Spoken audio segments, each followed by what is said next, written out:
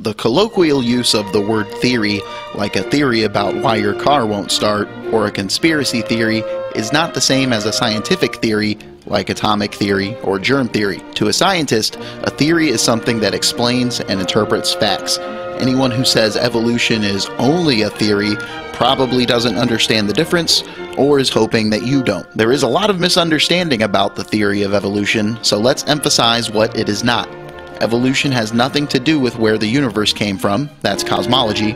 Evolution is not a theory of how life on Earth began, that's abiogenesis. All it deals with is how living things change over time. Evolution by natural selection is based on three simple ideas. 1. Variation. 2. Heritability.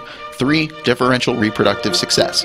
In other words, organisms reproduce with variations, those offspring tend to resemble their parents, and some of them will reproduce more than others. If you've got those, you've got evolution. This process explains the unity and diversity of living things today. By now there are literally millions of separate facts from fields as diverse as paleontology, embryology, comparative anatomy, and genetics that support the theory. A good way to understand why scientists are so confident in the theory is to look at the remarkable similarities in phylogenetic trees based on different data. Molecular biologists can construct a tree based on variations in a protein sequence, hemoglobin for example. This tree will overlap one based on geographical distribution and the fossil record, which will in turn correlate to one based on bone structure, and so on. Evolution is change in genetic frequencies over time, and this process explains the similarities and differences amongst all living things.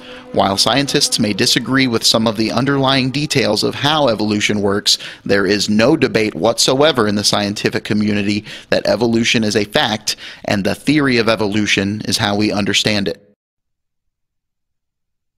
So you say there's a time limit. You must explain in just 2 minutes why there are so many different things alive. But I can summarize in just 5 seconds. Mutation, translation, expression, occasion, genetic variation, population selection. We're all members of populations. We carry patterns of information. We try to pass them on to the next generations in new combinations. Genetic variation. The populations tend to thrive until they shoot past the food supply. No surprise, it's a struggle to survive. We can now ask why. Some live and some die. Mutation, translation, expression, occasion, genetic variation, population selection. Evolution. Changes occur. Evolution. It'll change the world. Evolution. The changes go on and on and on.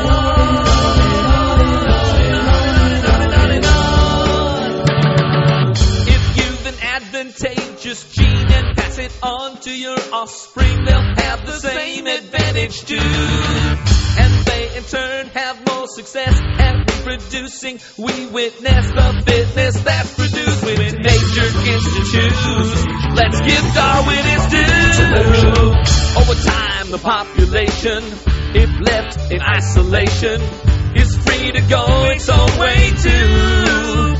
Speciation, something new, and all the beauty and diversity of the natural world. Selection. Evolution. Changes occur. Evolution.